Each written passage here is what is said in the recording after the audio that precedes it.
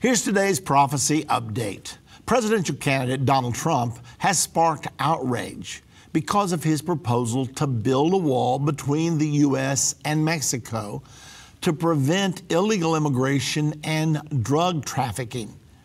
It's shocking that anyone would oppose stopping people from entering the U.S. illegally and the importation of drugs.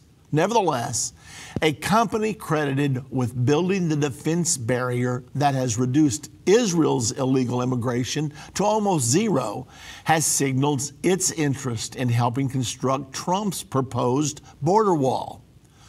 McGow Security Systems specializes in engineering smart fences, which are situated with video cameras, ground sensors, and motion detector monitoring.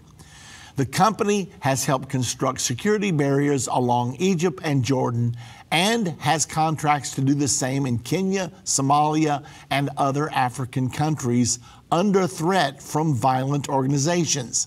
It's obvious that if we can't defend our borders, we no longer will have a country. However, some want nations to disappear and to merge the U.S. into a one-world government through a process called globalization. In case you don't know, the Bible prophesies the emergence of a one-world government in the days just ahead.